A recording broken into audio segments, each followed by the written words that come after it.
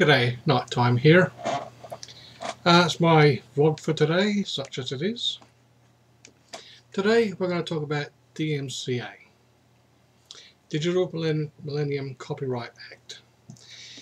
It is an American federal law of which YouTube, having its servers in the US, is required to abide by, and by virtue of us using the YouTube servers, we have to abide by regardless of our country, such as Australia in my case. With the DMCA, once YouTube gets a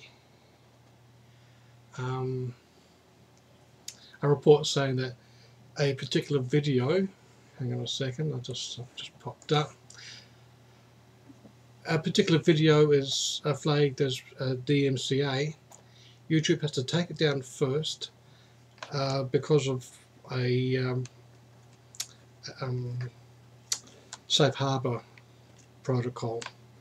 What that is that it prevents a content host such as YouTube from being sued for having copyrighted material on their site.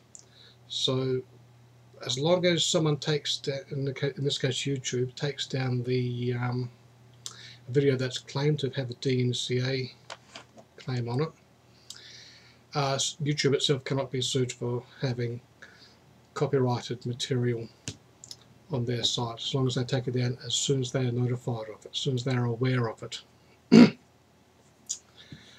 So YouTube has got nothing to do with the DMCA, they just abide by the rules set down by the DMCA guidelines. In general, you can use other people's content provided it's not basically verbatim, as in from start to finish, and as long as it's under the commentary, education or parody categories. I think there's one more, I forget what it is. But for the most part, all YouTube videos which uses someone else's content is educational, commentary, or parody. So that's it for now, I think. I just thought I'd put this up. It's basically a video reply to Atheist Aussie and his comment on DMCA and so forth. Just my views on it. See you next time.